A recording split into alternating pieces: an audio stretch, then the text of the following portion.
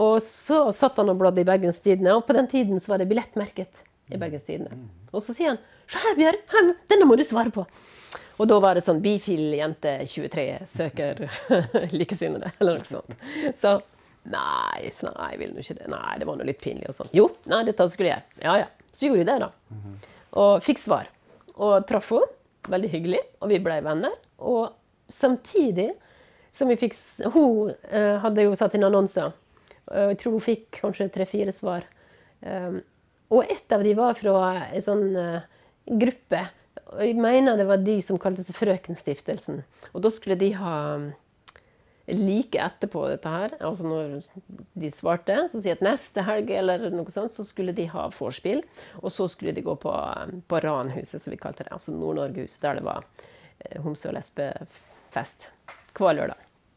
Så det var jo sving på sakene her i Bergen. Det er bare at det ante ikke jeg noen ting om. Så, og jeg hadde sikkert ikke våget å ha hatt noe annonse i avisen selv, og ikke våget å svart heller. Det hadde ikke vært for han kompisen min. Altså, så han reddet nesten livet mitt. Virkelig. Så vi to som da hadde truffet hverandre, vi bestemte oss at vi skal gå på det vorspielet til denne Frøkenstiftelsen.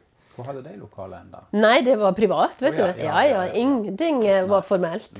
Så, og det var i en leilighet der oppe på Landås. Masse damer, vet du. Og vi var jo helt sjokkskadd, tror jeg, når vi kom inn. Og det var helt opplagt at noen av de var kjærester, for de hadde mak-t-skjorte eller sånt. Da, vet du.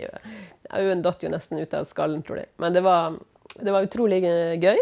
Skikkelig artig vorspiel. Og så gikk hele gjengen ned på Ran-huset, der det var stort lokale, diskjockey, bar, altså de hadde alkohol-skjenkeløyve, sånn midlertidig, sånn engangs hver lørdag, ja.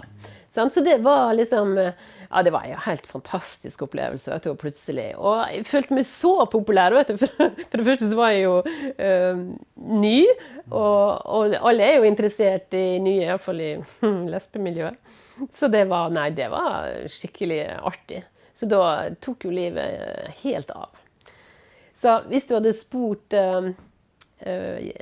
lesbiske bifile som var i miljøet i sommeren 86, så det går liksom gjetord om den sommeren i Bergen.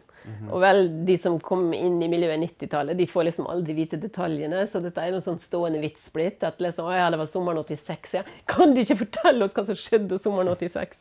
Men det var jo bare sånn tilfeldighetenes spill, at mange hadde slått opp en kjæresten, og nesten alle var single, og alle hadde lyst på ny kjæreste, og det var bare utrolig fin sommer.